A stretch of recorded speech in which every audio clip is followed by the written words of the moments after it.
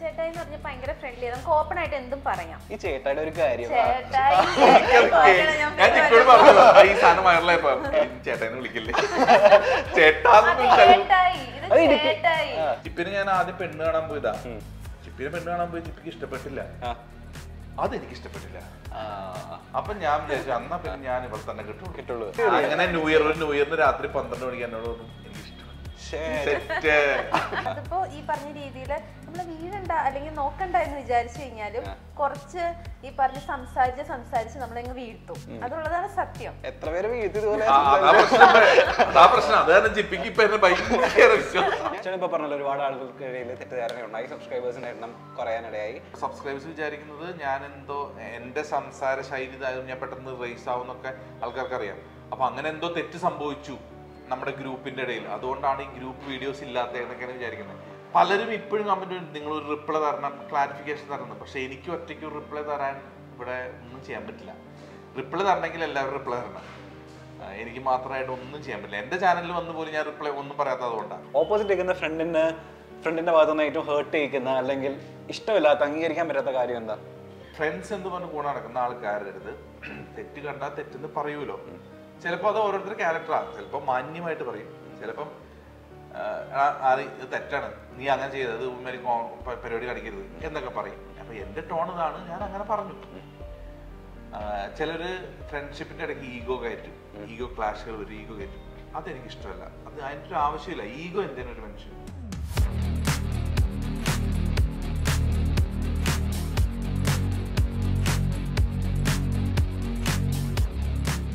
സാധാരണ ഇന്റർവ്യൂ എടുക്കുന്ന സമയത്തൊക്കെ നമുക്ക് എന്തെങ്കിലുമൊക്കെ പ്രിപ്പയർ ചെയ്യാനുണ്ടായിരിക്കും. കാരണം അവരെ പറ്റി നമുക്ക് അറിയാത്ത കുറെ കാര്യങ്ങളുണ്ടായിരിക്കും. പക്ഷെ ഇന്നത്തെ ദിവസം എനിക്ക് ഭയങ്കര ചാലഞ്ചിങ് ആണ്. കാരണം ഈ കപ്പിളിന്റെ എല്ലാ കാര്യങ്ങളും A to Z കാര്യം ഒരു യൂട്യൂബ് ചാനലിലൂടെ പറയുന്നതുകൊണ്ട് വേറെ എന്ത് പുതിയതായിട്ട് ചോദിക്കുന്നുള്ളത് ചാലഞ്ചാണ്. എന്നാലും ഒരുപാട് സ്നേഹത്തോട് കൂടിയിട്ട് ഞാൻ വെൽക്കം ചെയ്യുന്നു ലിജോ ചേട്ടൻ and Chippi. Welcome to the show. എന്റെ ഷോന്റെ പേര് ഞാൻ പറഞ്ഞിട്ടുണ്ട്. ഹലോ ഹായ് നമസ്കാരം. നിങ്ങൾ കണ്ടുകൊണ്ടിരിക്കുന്നത് milestone makers and this stories untold with R J Gaddafi. എന്താ സുഖല്ലേ ചേട്ടാ? ഈ തുടക്കത്തിലുള്ള ഈ ഒരു ഇതെടുക്കുന്നുണ്ടല്ലോ ചേട്ടാ, അവസാനം വരെ പറഞ്ഞ പ്രതീക്ഷിക്കേണ്ടത് ചോറിന് പൊക്കോളും. ബ്രേക്ക്ഫാസ്റ്റ് ഒന്നും കഴിച്ചിട്ടില്ലല്ലോ? ഇല്ല. അതിന്റെ ഒരു പേടിക്കണ്ട. എന്നിട്ട് എങ്ങനെ പോകുന്നു നിങ്ങളുടെ ചാനൽ പരിപാടികളൊക്കെ? Going good. ഒന്ന് ഡൗൺ ആയിരുന്നു, പക്ഷെ ഇപ്പോ ബാക്ക് ടു നോർമൽ. ഞാൻ ചിപ്പിനെ ഏൽപ്പിച്ചു ചാനൽ പരിപാടിയൊക്കെ. കാരണം ചിപ്പി കംപ്ലീറ്റ്ലി ഈ യൂട്യൂബ് അനലൈസ് ചെയ്ത് പഠിച്ച് ക്രിട്ടിക്കൽ തിങ്കർ ആണോ? അപ്പൊ ഞാൻ നോക്കിയപ്പോ ചിപ്പി പ്ലാൻ ചെയ്യുന്ന കണ്ടന്റ്സ് കൊള്ളാം, വ്യൂസ് ഉണ്ട്, നല്ല കമന്റ്സ് ഉണ്ട്, കൊള്ളാലോ ഐഡിയ. അപ്പൊ നമുക്ക് പണിയെടുക്കണ്ടല്ലോ. ഈ കണ്ടന്റ് ഉണ്ടാക്കുക എന്നുള്ളൊരു തലവേദനയാണല്ലോ. അപ്പൊ ഞാൻ ആലോചിച്ചപ്പോ സ്വാഭാവികമായിട്ടും അങ്ങോട്ട് ഏൽപ്പിച്ചു.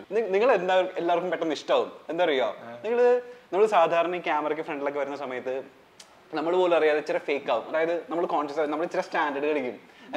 അതെല്ലാവർക്കും ഉണ്ടാവും, എല്ലാവരും അറിയാതെ വരുന്നത്. പക്ഷെ നിങ്ങൾ എന്താ പറയാ, നിങ്ങൾ ഭയങ്കര ജെന്യൂൻ ആയിട്ട് സ്റ്റാൻഡേർഡ് കാണിച്ച പിടിക്കപ്പെടുന്നുള്ളതുകൊണ്ടായിരിക്കും. പക്ഷെ അതുകൊണ്ട് ഈ ജെന്യൂൻ ആയിട്ട് നിൽക്കുന്ന ആൾക്കാരെ നമുക്ക് എളുപ്പം ഇഷ്ടാവില്ല. ഇത് അതുകൊണ്ട് തന്നെയാണ് താങ്കൾക്ക് ഇഷ്ടമായത് പുള്ളിക്കാരന്?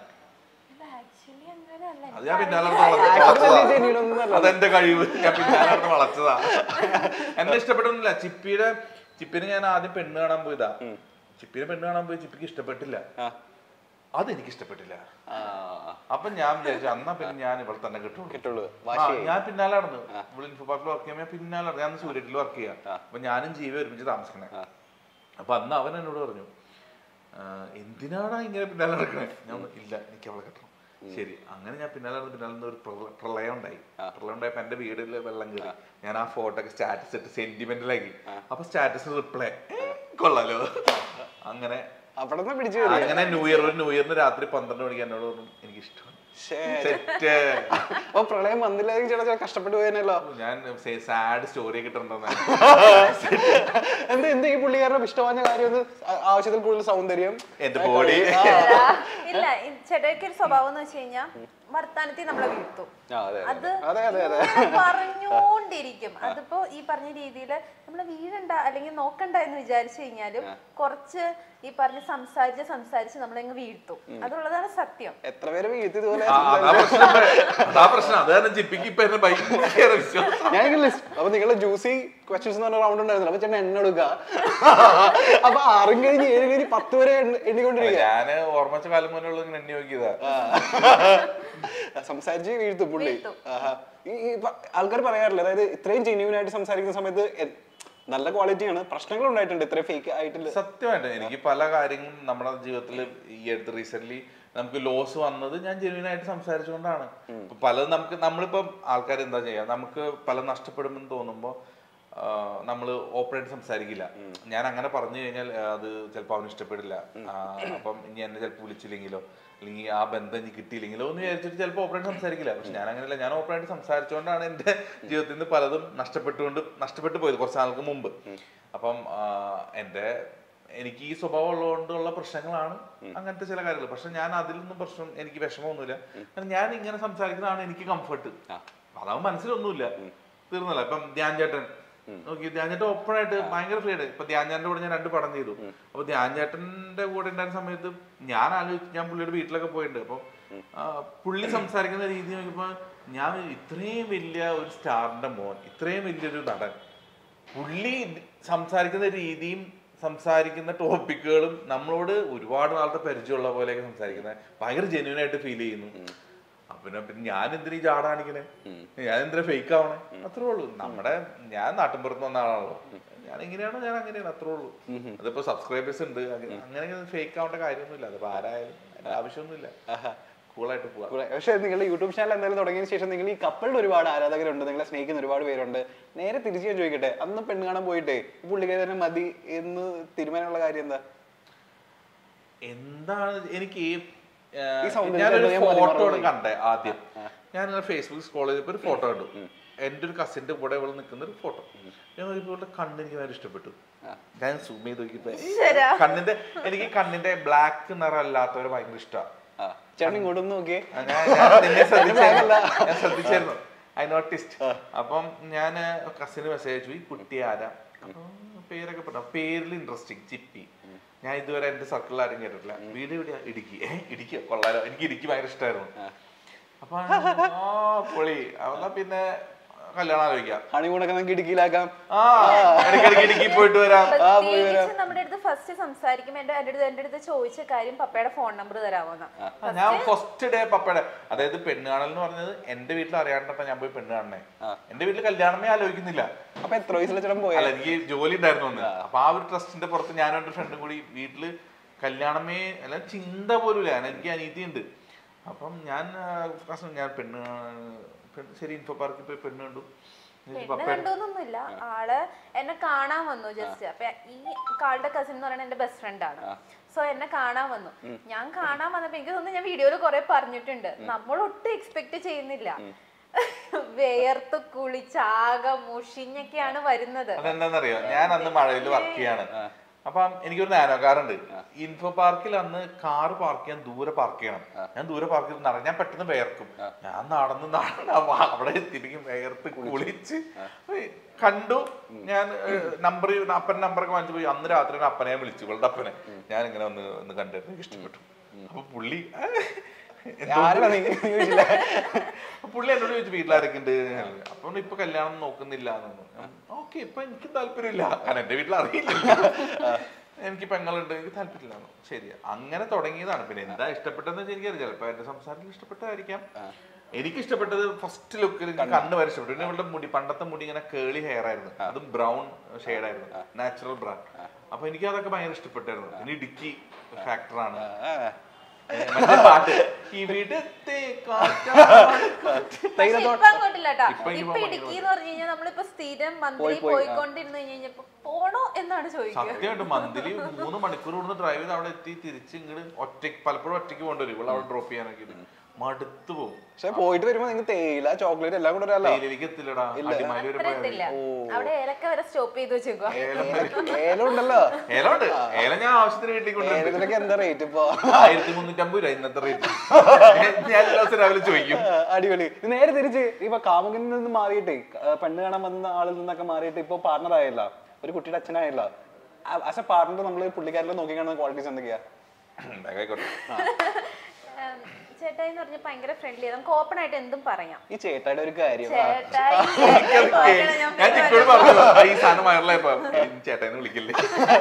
ചേട്ടാന്ന് വിളിക്കില്ലേ, ഇടുക്കിക്കാരുടെ ഒരു ചേട്ടാ, അത് അവകാശം. അത് പിന്നെ എന്തോ ഓപ്പൺ ആയിട്ട് എനിക്ക് പറയാം, ഒരു ഫ്രണ്ട്ലി ആണ്. പിന്നെ വഴക്കൊക്കെ കൂടി കഴിഞ്ഞു അങ്ങനെയും പറയാം, പക്ഷെ വരും എന്റെ അടുത്ത് വരും.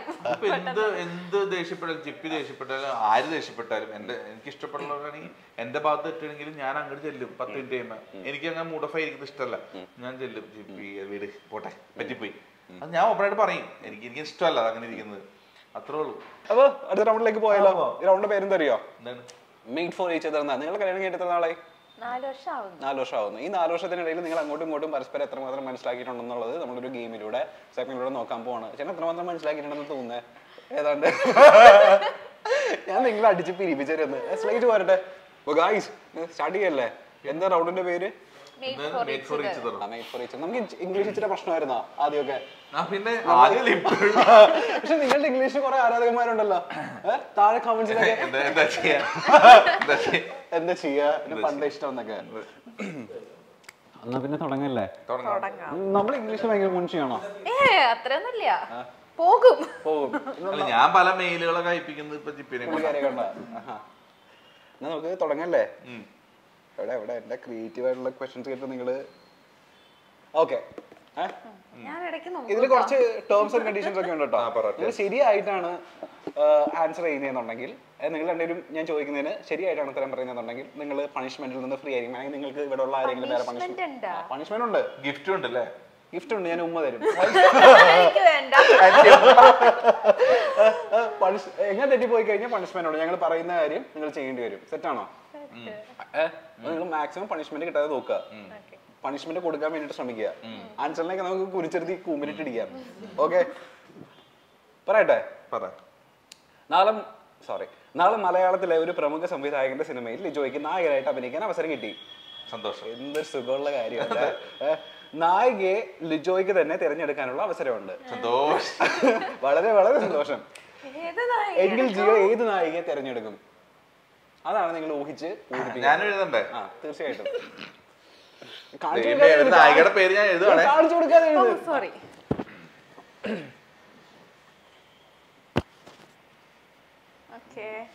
ആണോ?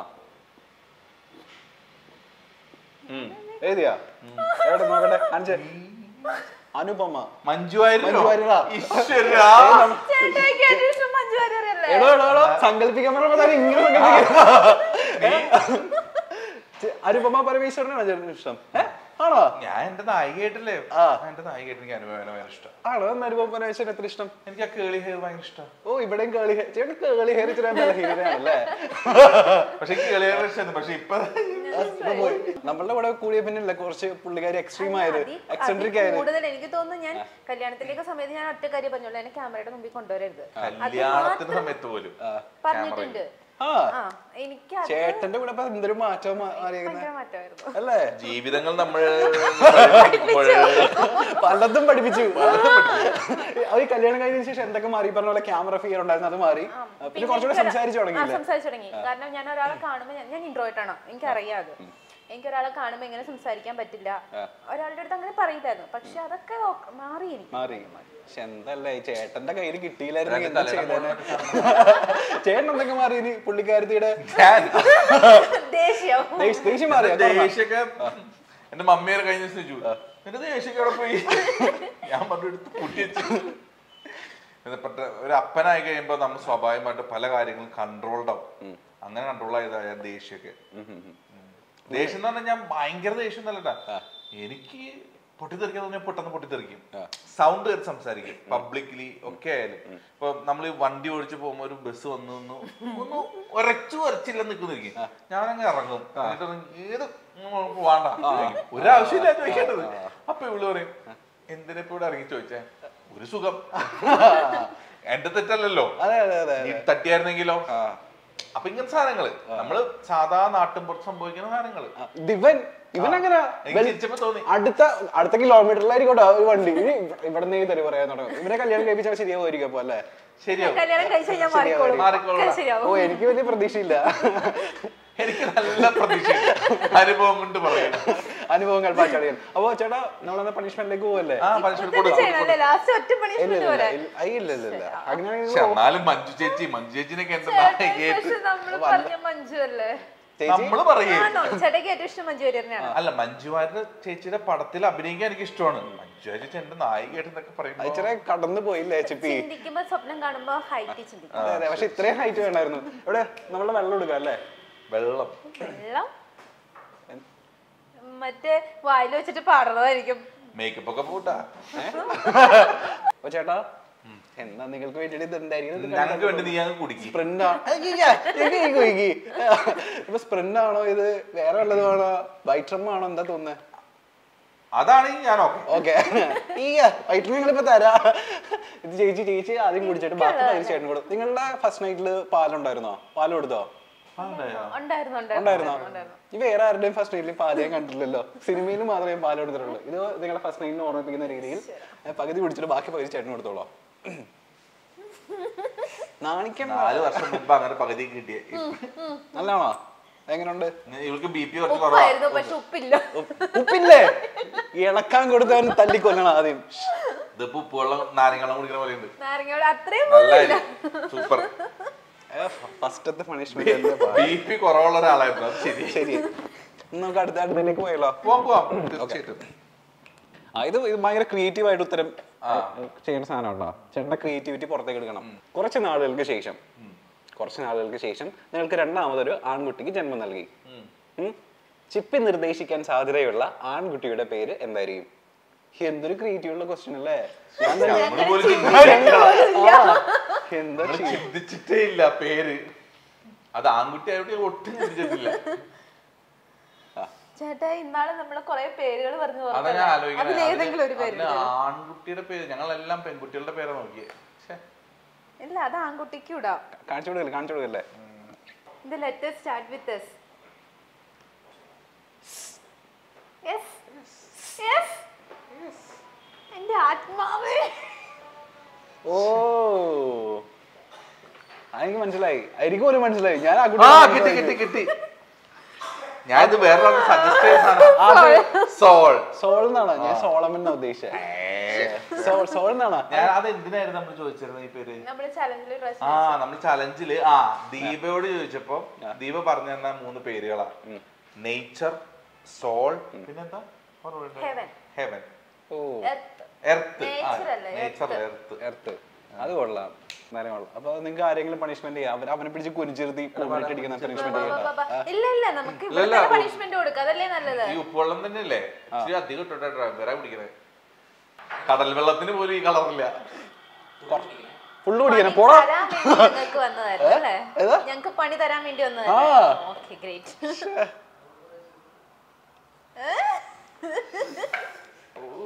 അതങ്ങ് ഒപ്പിയെടുത്തിട്ടില്ലേ? നമുക്ക് അടുത്ത ക്വസ്റ്റ്യനിലേക്ക് പോയല്ലോ.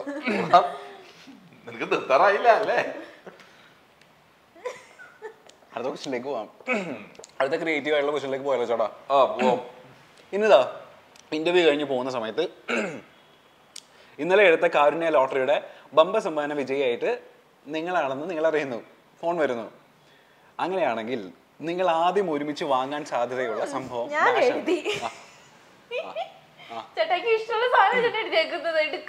ക്ലൂ കൊടുക്കല്ലേ?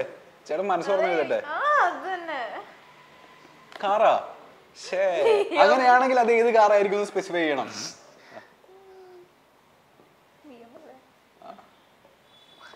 എന്നും രാവിലെ എഴുന്നേൽക്കുമ്പോ പറയുന്ന കാര്യം BMW 3 GT. നമ്മളെ പണിഷ്മെന്റ് ഒക്കെ വെറുതെ ആവുമല്ലോ. എന്താന്നറിയോ, ഞങ്ങളുടെ ഫ്ലാറ്റിന്റെ താഴെ തന്നെ BMW 3 GT പറഞ്ഞ കിടക്കുന്നുണ്ട്. അപ്പൊ എന്നും ഈ ഇറങ്ങുമ്പോ ഈ സാധനം കിടക്കും. അപ്പൊ ഞാൻ ചിപ്പി തേ കിടക്കുന്നു. ഇത് കേൾക്കാൻ വേണ്ടി 6 മാസമായി. വാങ്ങിക്കാം. നമുക്ക് 1 million സബ്സ്ക്രൈബേഴ്സ് ആകുമ്പോൾ നമുക്ക് വാങ്ങിക്കണം. 1 million സബ്സ്ക്രൈബേഴ്സ് ആയില്ലെങ്കിലും ഞാൻ വാങ്ങും. അതിനുള്ള കരുക്കൽ ഞാൻ നീക്കി തുടങ്ങി.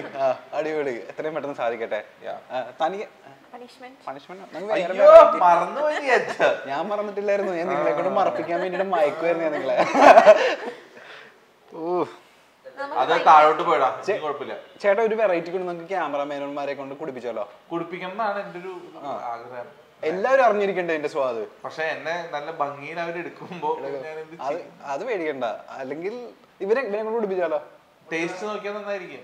കുടിക്കടാ കുടിക്കടാ നീ കുടിക്കടാ ഇവൻ ഭയങ്കര ഉപ്പാന്നൊക്കെ പറഞ്ഞു നീ വന്നേ ഫ്രെയിമിൽ കിട്ടില്ലെങ്കിൽ വാ എടുത്തോളൂ ആണോ നീ കുടിച്ചോ കുടിക്കടാ ചുമ്മാ ടേസ്റ്റ് ചെയ്ത് ഗസ്റ്റ് പറഞ്ഞാൽ നമ്മള് മാനിക്കണത് 2 സിപ്പ് കുറച്ചുകൂടെ കുട്ടിക്ക് അങ്ങോട്ട് എങ്ങനെയുണ്ട് ഇതിലും കയ്പുള്ളതൊക്കെ നമ്മൾ കുടിക്കുന്നു എങ്ങനെയുണ്ട് ഞാൻ ഇപ്പൊ വരാത്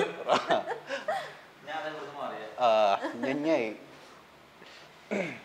പോവല്ലോ എങ്ങനെ ഉണ്ടായിരുന്നു ഉപ്പുവെള്ളം സൂപ്പർ അല്ലേ കൃതജ്ഞത വേണം ഇതിനൊക്കെ കേട്ടോ ഇന്ന് വേണം ചേട്ടാ ഇതിന്റെ തന്നെ കണ്ടിന്യൂവേഷൻ ആയി ക്വസ്റ്റൻ തന്നെ കണ്ടിന്യൂവേഷനാ ലോട്ടറി അടിച്ച് നിങ്ങൾ ലക്ഷപ്രഭുക്കളായില്ല കോടീശ്വരന്മാരായി കൊടീശ്വരനായില്ല അപ്പൊ അതിൽ നിന്ന് 10 ലക്ഷം രൂപ ആർക്കെങ്കിലും ഗിഫ്റ്റ് കൊടുക്കാമെന്ന് നിങ്ങൾ രണ്ടുപേരും കൂടെ തീരുമാനിക്കുകയാണ് രണ്ടുപേരും കൂടെ ചേർന്ന് തീരുമാനിക്കുന്നു എങ്കിൽ ആ 10 ലക്ഷം രൂപ കൊടുക്കുന്ന നിങ്ങളുടെ ഫ്രണ്ട് ഡാഷ് ആയിരിക്കും ഫ്രണ്ടിന്റെ പേരാ ഫ്രണ്ടിന്റെ പേര് എനിക്ക് എന്തായാലും 10 പൈസ തരുള്ളത് എനിക്കറിയാം ഫ്രണ്ടിന് തന്നെ കൊടുക്കണം പൈസക്ക് ആവശ്യമുള്ള ഫ്രണ്ടിന് കൊടുക്കണം അല്ലേ പൈസക്ക് ആവശ്യമുള്ളത് ഞങ്ങളുടെ കൂട്ടത്തിൽ ഏറ്റവും പൈസ ആവശ്യമുള്ള ഞങ്ങൾക്ക് തന്നെ 10 ലക്ഷം രൂപ ഡൊണേറ്റ് ചെയ്യുന്നു ഏത് ഫ്രണ്ടിന് കൊടുക്കട്ടെ ഞാന് എന്തെങ്കിലും ആയിരിക്കട്ടെ തെറ്റി ആശ്വാസം അതാ ഞാൻ അറിയാത്ത എനിക്കൊരു ഫ്രണ്ടോ നിതിൻ അതാരാ നിതിൻ നിതിൻ എന്ന് പറഞ്ഞാൽ നമ്മളിപ്പോ ഒരു വെഡിങ് ഫോട്ടോഗ്രാഫി കമ്പനി തുടങ്ങിയിട്ടുണ്ട് അപ്പൊ അതിന്റെ ഇൻചാർജ് അവനാ നിതിന അപ്പൊ ക്യാമറമാനാണ് എന്റെ വ്ളോഗ്സ് ക്യാമറ ചെയ്യുന്നത് അവനാണ് നിതിൻ നിതിനാണ് പുള്ളിക്കാരത്തി ഈ വീഡിയോ എന്തായാലും നിതിൻ കാണുമല്ലോ അല്ലേ അരുൺ ഞങ്ങളുടെ എന്റെ ബെസ്റ്റ് ഫ്രണ്ട് ആണ് അരുൺ ആക്ച്വലി ഞങ്ങളുടെ ഏറ്റവും റിച്ച് അവരാണ് ഞാൻ വിചാരിച്ചു 10 ലക്ഷം കൊടുക്കാണല്ലോ എന്നാ പിന്നെ അവരെ കൊടുത്തേക്കാം അതാകുമ്പോ 1 കോടി തിരിച്ചു വാങ്ങാലോ ബിസിനസ് വരുണും ഈ പറഞ്ഞ ഇതിന് എന്നാലും തെറ്റിപ്പോയല്ലോ ആശ്വാസം ഞാൻ വിചാരിച്ചു വെറുതെ ഞങ്ങളെ പണിഷ്മെന്റ് ഒക്കെ വേസ്റ്റ് ആവുന്നു എന്താ ചെയ്യാ ഒരു കാര്യം ചെയ്താലോ എന്റെ കൂടെ ഒരു സെൽഫി എടുത്തിട്ടേ ചേട്ടാ നീ ഇപ്പൊ തന്നെ സ്റ്റോറി ആക്കി ഗദ്ദാഫി അടിപൊളി സൂപ്പറാ എന്ന് പറഞ്ഞാൽ എങ്ങനെയുണ്ട് എങ്ങനെയുണ്ട് ഞാൻ വീഡിയോ തന്നെ ഇടും ഞാൻ ഇവൻ സൂപ്പറാ അവിടെ അങ്ങോട്ട് വരണം അല്ലെങ്കിൽ ചേട്ടൻ അവിടെ നിന്ന് വീഡിയോ എടുക്കണോ ഞാൻ ഫിൽറ്റർ ഒക്കെ സെലക്ട് ചെയ്തു ഫിൽറ്റർ വേണോട്ടോ ഫിൽറ്റർ ഇല്ലെങ്കിൽ പ്രശ്നമാ ഫിൽറ്ററിൽ ഈ പണിയാ എന്നെ കണ്ട് തിരിച്ചറിയുന്ന ആൾക്കാർ ഫിൽറ്റർ ഇട്ട് അയ്യോ എന്റെ വീഡിയോയിൽ കാണുമ്പോ നല്ല ഭംഗിയാ പുറത്തുനിന്ന് ആൾക്കാർ കാണുമ്പോ തിരിച്ചറിയാറില്ലേ അത്രയും ഭംഗിയില്ല ക്യാപ്ഷൻ എന്താ ഗദ്ദാഫി സൂപ്പർ ആട്ടോ ഇവൻ സൂപ്പറാന്ന് ഞാൻ പറയും ഞാൻ വീഡിയോ ആണേ വീഡിയോ എങ്കിൽ വീഡിയോ എടുക്കുക ഇവൻ സൂപ്പറാ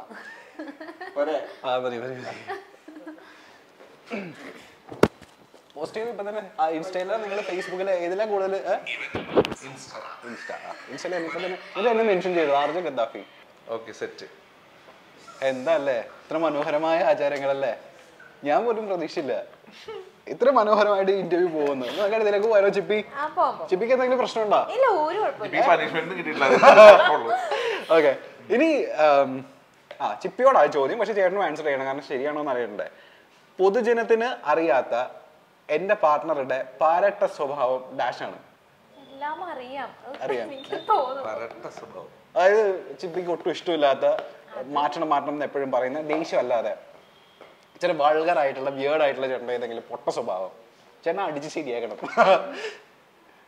ഞാനും എഴുതണ്ടേ പിന്നെ ചിപ്പി എഴുതാൻ സാധ്യതയുള്ള സാധനമാണ് ചേട്ടൻ എഴുതണ്ട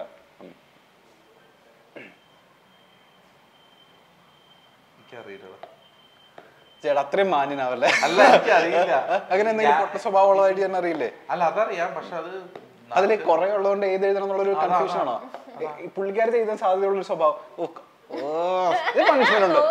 പണിഷ്മെന്റ് ഉണ്ട് എന്താ വായിച്ചോ അതെല്ലാരും വിശ്വസിക്കോ എന്താ ചേട്ടാ അങ്ങനെ വിശ്വസിക്കാൻ പാടണ്ട വിശ്വാസം അതല്ലേ അതിന് ആരെങ്കിലും ആ വിശ്വാസം ഈ പറഞ്ഞ പോലെ ചൂഷണം ചെയ്യാറുണ്ടോ ഒരുപാട് പേര്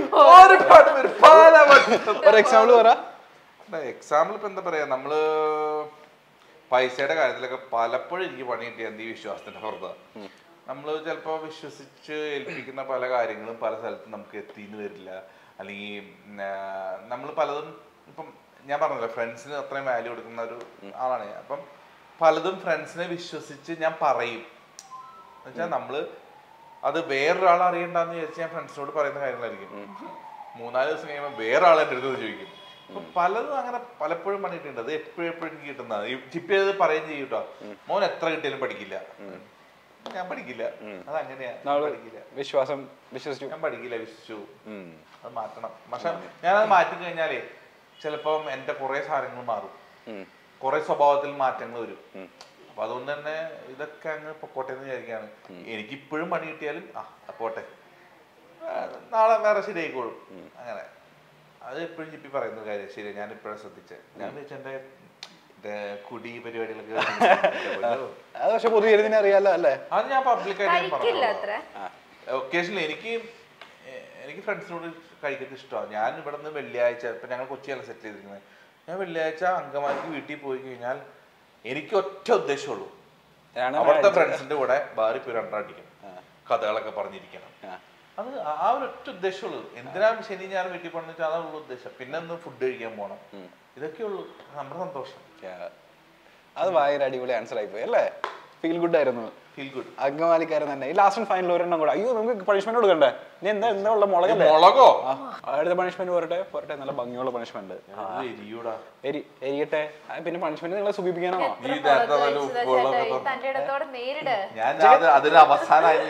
അങ്കമാലിക്കാർ ഇച്ചിരി എരിവും പുളിയൊക്കെ ഇച്ചിരി കൂടുതൽ ആഡ് ചെയ്യുന്ന ആൾക്കാരല്ലേ? അല്ലേ? കുറവാണോ? ഇടുക്കിക്കാരാണോ? ഞാൻ ഇവളുടെ വീട്ടിൽ ചെല്ലുമ്പം ഇവളുടെ മമ്മി വെക്കുന്ന കറിയില് ഈ കുരുമുളക് അവിടെ ഇഷ്ടം പോലെ, ഇവൾക്ക് തോട്ടമാണ്. അപ്പൊ കുരുമുളക് ഇഷ്ടം പോലെയാ, ഇഷ്ടത്തിന് അതെ. വെറുതെ കുരുമുളക്, പാക്കറ്റ് കുരുമുളകൊന്നും യൂസ് ചെയ്യില്ല. കുരുമുളക് ഇവര് ഉണക്കി വെച്ചിട്ടുണ്ടാവും, അതും മിക്സിയിട്ട് അടിച്ച് അതൊന്ന് ചേർന്ന്. എന്റെ പൊന്നു രക്ഷയില്ലാത്ത എരിവായിരിക്കും. ഞങ്ങൾക്ക് എരിവും പുളി ഇച്ചിരി കൂടുതലുള്ളതാണ് ഞങ്ങൾക്ക് ഇഷ്ടം. നീ എവിടെ സ്ഥലം? ഞാൻ കൊച്ചി. ഞങ്ങൾ പാവപ്പെട്ട ആൾക്കാരുള്ള അങ്കമാലിലൊക്കെ സാധാരണക്കാരാ, കൊച്ചിക്കാരാ സാധാരണക്കാരാണല്ലോ. എരിവൊന്നുമില്ലായിരുന്നോ? മതി, അത്ര തന്നെ കഴിച്ചാൽ മതി. ഞാൻ കഴിച്ചോളാം. ഈ മുളക് കടിക്കുമ്പളേ എരിവില്ലാതിരിക്കണെങ്കിലേ എരിവില്ല കേട്ടോ. ഞാൻ എന്റെ ക്യാമറമാൻ നിതിൻ നേരത്തെ പറഞ്ഞില്ലേ, നിതിനോട് ഞാൻ പറഞ്ഞു അവൻ ഇഞ്ചക്ഷൻ ഭയങ്കര പേടിയാ. അവൻ ഇഞ്ചക്ഷൻ ചെയ്തിട്ടേ ഇല്ല. കൊറോണ സമയത്ത് ഞങ്ങൾ കാശ്മീരുമാണ്. അപ്പൊ അവന് മറ്റേ സർട്ടിഫിക്കറ്റ് വേണം, വാക്സിന്റെ. വാക്സിൻ ഗുളിക കിട്ടുമോ? അവന് ഗുളിക കിട്ടില്ല, ഇഞ്ചക്ഷൻ എടുക്കണം, പേടി. ഞാൻ പറഞ്ഞു എടാ നീ ഒരു കാര്യം ചെയ്യും, നീ ഇഞ്ചക്ഷൻ എടുക്കാൻ പോകുമ്പോ പച്ച കളർ നോക്കിയിരുന്നാ മതി, കുത്തി വെക്കുമ്പോ വേദന എടുക്കില്ലെന്ന് പറഞ്ഞു. ഈ മണ്ടൻ അത് വിശ്വ ചെന്നിട്ട് ഇഞ്ചക്ഷൻ ചെന്നേക്കാണ്. ഇപ്പൊ നേഴ്സിംഗ് ഉണ്ട്, ഇപ്പൊ അടച്ചൊരു റൂമാണ്. കുത്തല്ലേ നോക്കി പച്ച കളർ കാണില്ല, ജനലും തുറക്കുമെന്ന് ചോദിച്ചു. ജനൽ തുറക്കണേ, പച്ച കളറാണോ?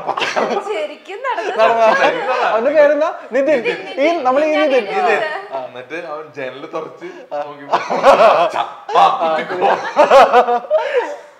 ശരിക്കും സംഭവിച്ച കാര്യ. അവന് വേണിച്ചിട്ട് 10 ലക്ഷം കൊടുത്തോ കുഴപ്പമില്ല. 10 ലക്ഷം കൊടുത്ത ഇതിനെന്തായാലും കൊള്ളാം. കടിക്കട്ടെ? കടി എരിവില്ലല്ലോ? ഇല്ലല്ലോ ചേട്ടാ. നല്ല ഫ്രഷ് മുളകാന്ന് തോന്നുന്നു. എരിവൊന്നുമില്ല, ഒരു പച്ചച്ചവ. അവസാനത്തെ ഏറ്റവും ലാസ്റ്റ് ഫൈനലിലേക്ക് പോയല്ലോ. നിങ്ങൾ ഈ പറഞ്ഞ ഇത്രയും പോപ്പുലർ ആക്കിയിട്ട് നിങ്ങൾക്ക് ഇത്രയും സ്നേഹവും ഇഷ്ടമൊക്കെ എല്ലാവരുടെ ഇടയിലും കിട്ടിയത് നിങ്ങളുടെ യൂട്യൂബ് ചാനൽ വഴിയാണല്ലോ. ഇന്നത്തെ ദിവസം നിങ്ങളുടെ യൂട്യൂബ് ചാനൽ സബ്സ്ക്രൈബേഴ്സ് എണ്ണം എത്രയാണെന്നറിയോ? ഇന്നത്തെ കൗണ്ടാണോ? 1,70,75,903. ഞാൻ എല്ലാ ദിവസവും കൗണ്ട്. കാരണം ഈ അടുത്ത് എന്റെ വ്യൂസ് ഒക്കെ ഒന്ന് കുറഞ്ഞപ്പം എന്റെ സബ്സ്ക്രൈബേഴ്സ് കുറഞ്ഞു മീൻസ് ഏകദേശം 10,500 സബ്സ്ക്രൈബേഴ്സ് അൺസബ്സ്ക്രൈബ് ചെയ്ത് പോയി. കാരണം അവർ വിചാരിച്ചു വെച്ചിരിക്കുന്നത് ഞാൻ എന്തോ തെറ്റ് ചെയ്തു അല്ലെങ്കിൽ ഞാൻ എന്തോ ചെയ്തു എന്നാണ്. പക്ഷെ ഇതിന്റെ സത്യാവസ്ഥ ആർക്കും അറിയില്ല. പക്ഷെ ആരോടും എനിക്ക് പബ്ലിക്കായിട്ട് പറയാനും പറ്റില്ല. അത് കാരണം എനിക്ക് ഇപ്പം അൺസബ്സ്ക്രൈബ് ചെയ്ത് പോകുന്നവരുടെ അടുത്ത് പിടിച്ചു നിർത്താൻ പറ്റില്ലല്ലോ. ഞാൻ ഓരോ ദിവസം നോക്കുമ്പോഴും ഇങ്ങനെ കൗണ്ട് 77 വരെ എത്തിയതാ. 77-ന്ന് 76-ലേക്ക് ഇങ്ങനെ കുറഞ്ഞിങ്ങനെ വന്നു കഴിഞ്ഞപ്പോൾ എനിക്ക് ഭയങ്കര വിഷമമായിരുന്നു. ഞാൻ ജിപ്പി എടുത്ത് പറയുന്നത്. അതുകൊണ്ട് ഞാൻ എല്ലാ ദിവസവും എപ്പോഴും നോക്കും കൂടിയോ എന്ന്. കാരണം ഓരോ ആൾക്കാർ കൂടുന്തോറും എൻ്റെ ലൈഫിലോട്ട് ഓരോ ആൾക്കാർ വന്നുകൊണ്ടിരിക്കുകയാണ്. നമുക്ക് ഒരു പരിചയമില്ലാത്ത ആൾക്കാരായിരിക്കും, പക്ഷെ ഒരു കൗണ്ട് എൻ്റെ കൂടുമ്പോൾ എന്നെ സംബന്ധിച്ച് എൻ്റെ ലൈഫിലേക്ക് ഒരാൾ വന്നു, ആ രീതിയാണ്. അപ്പം ഒരാൾ പോകുമ്പോൾ ആ വിഷമം നമുക്ക് ഉണ്ടാവുമല്ലോ. ഞാനത് എപ്പോഴും നോക്കുന്ന ഒരാളാണ്, അതുകൊണ്ട് ഞാൻ കറക്റ്റ് പറയും. അടിപൊളി. ഈ ക്വസ്റ്റനിൽ നിന്ന് തന്നെ അടുത്ത ക്വസ്റ്റനിലേക്ക് പോട്ടെ. അതായത് ചേട്ടൻ ഇപ്പോൾ പറഞ്ഞല്ലോ ഒരുപാട് ആളുകൾക്കിടയിൽ തെറ്റിദ്ധാരണ ഉണ്ടായി, സബ്സ്ക്രൈബേഴ്സിൻ്റെ എണ്ണം കുറയാനിടയായി. എന്തെങ്കിലും അങ്ങനെ തെറ്റിദ്ധാരണയൊക്കെ വന്നിട്ടുണ്ടെന്നുണ്ടെങ്കിൽ അത് ഇപ്പം ക്ലിയർ ചെയ്യണം എന്നുണ്ടെങ്കിൽ എന്തെങ്കിലും പറയാനുണ്ടോ? അല്ലാണ്ട് അത് ക്ലിയർ ചെയ്യാന്ന് വെച്ചാൽ അതിപ്പോൾ ഞാൻ മാത്രം വിചാരിച്ചാൽ ക്ലിയർ ആവുന്ന കാര്യങ്ങളല്ല. കുറേ പേര് എന്നോട് ചോദിച്ചു, എൻ്റെ യൂട്യൂബ് ചാനൽ ഒന്ന് ചോദിച്ചു, പഴയ പോലെ ഒരു ഗ്രൂപ്പ് ഇല്ല, അല്ലെങ്കിൽ പഴയ പോലെ ആൾക്കാർ വരുന്നില്ല. എനിക്ക് ഇപ്പം ആരോടും പോയി നിർബന്ധിച്ച് എൻ്റെ ചാനലിൽ കയറ്റാൻ പറ്റില്ലല്ലോ. വരണം എന്ന് പറയാം, ഞാൻ ആരെയും തടഞ്ഞിട്ടില്ല, വരരുത് എന്ന് ഞാൻ പറഞ്ഞിട്ടില്ല. അവർക്ക് താല്പര്യമുണ്ടെങ്കിലല്ലേ ആർക്കായാലും എൻ്റെ ഒരാളുടെ ചാനലിൽ വന്ന് ഇരിക്കാൻ പറ്റുള്ളൂ.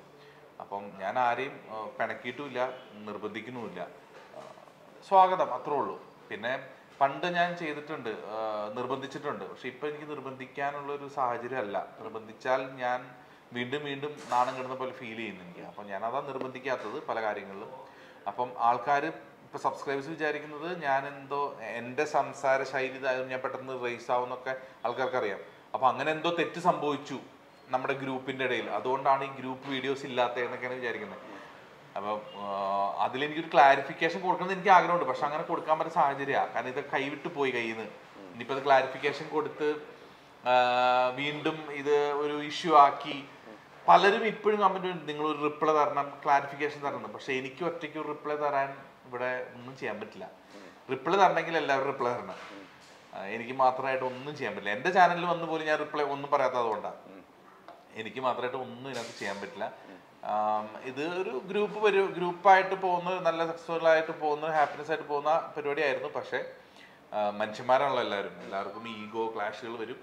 അതിനകത്ത് സംഭവിച്ചു പോയ കുറേ മണ്ടത്തരങ്ങളും കുറേ തെറ്റായ മിസ്അണ്ടർസ്റ്റാൻഡിങ് പരിപാടികളൊക്കെയാണ്. ഇനിയിപ്പോൾ അതൊന്ന് ക്ലിയർ ചെയ്ത് മുന്നോട്ട് പോകാന്ന് വെച്ചാൽ എന്നെ കൊണ്ട് മാത്രം നടക്കില്ലത്. അപ്പോൾ ഞാനിപ്പോൾ നോക്കുന്നത് എൻ്റെ ജീവിതം, ഞാൻ കുറേ നാൾ എൻ്റെ പിന്നാലെ നടന്നു.